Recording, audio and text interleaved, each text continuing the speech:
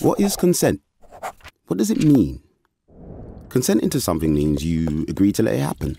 To let someone borrow a pen, to lend out your bike, to let someone take your picture, or give you a hug.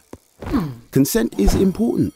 How would you feel if someone looked at your phone, read your messages, took pictures of you, or grabbed hold of your hand without asking?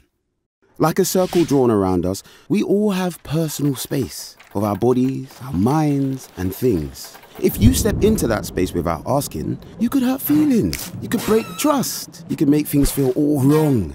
There's only one rule to consent, really, making sure you have it.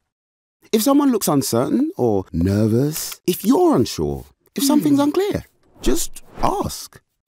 Can I wear your hat? Can I borrow your phone? Is it okay if I hold your hand? And if you don't get consent, then that thing shouldn't happen. Whatever it is. Nobody has to give you a reason. And if their words say yes, but they still look unsure, then really stop and think. Are they okay with this or just playing along? It's okay to double check. And if someone says yes once, that doesn't mean that they'll always say yes or they can't change their mind. Consent is about connecting, understanding each other, getting it right. It's not just about getting the answer you want, but listening to the one you get.